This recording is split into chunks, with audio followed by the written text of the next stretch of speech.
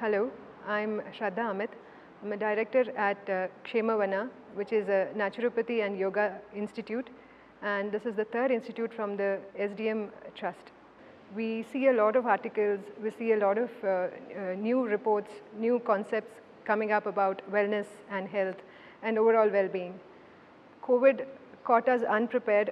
We were completely unprepared to face the consequences of COVID. Somewhere we realized that our immune systems, our healthcare, the way we took care of ourselves were deeply inadequate to face disease such as COVID, and we suffered a lot of losses.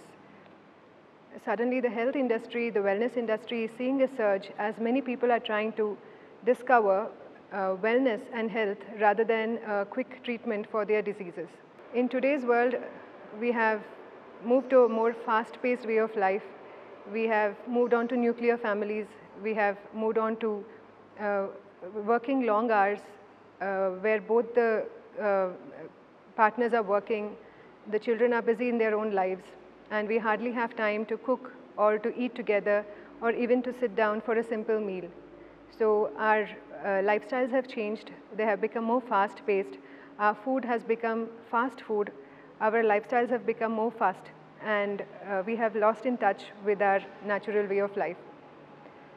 The naturopathy system aims at pushing us to slow down our busy lives, take a look at where we are and what our body needs, to look for systems and to look for a rhythm which is suitable to us, and to find ways of rejuvenating ourselves, to find ways of healing ourselves naturally. The first naturopathy center started by the SDM group was in Dharmasthala, and it was called Shantivana. It had a very modest beginning. We had a 10-bedded hospital.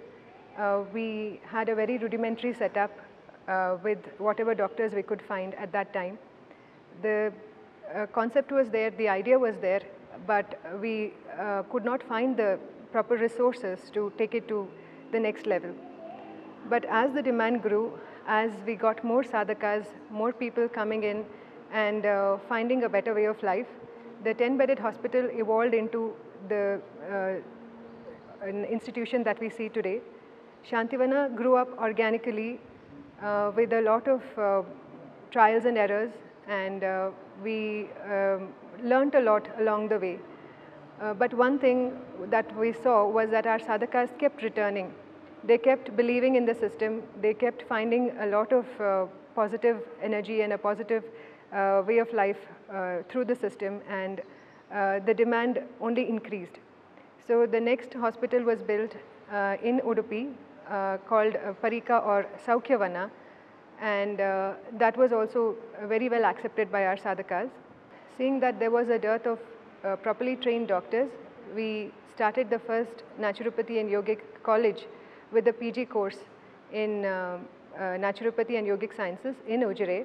And today our students have been serving different institutions all across the world.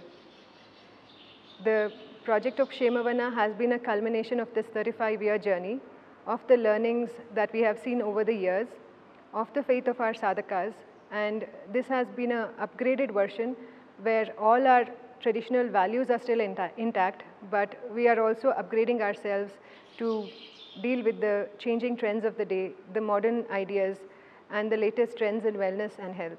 When the project of Kshemavana was first conceptualized, it was meant to be a healing space for all the senses.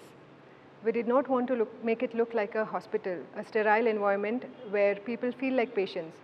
Rather, we wanted to give it a feel of a home away from home, where you could be comfortable and feel at peace with yourself. So the entire campus was conceptualized as an extension of your home space with very muted colors and very simple furniture.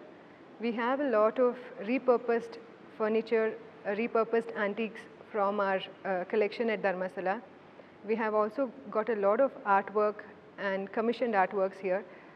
We have developed a very beautiful garden with lots of greenery in the space, so that along with the healing that your body goes through, your senses are also engaged and you have a sense of wellness and happiness as you're walking through the campus.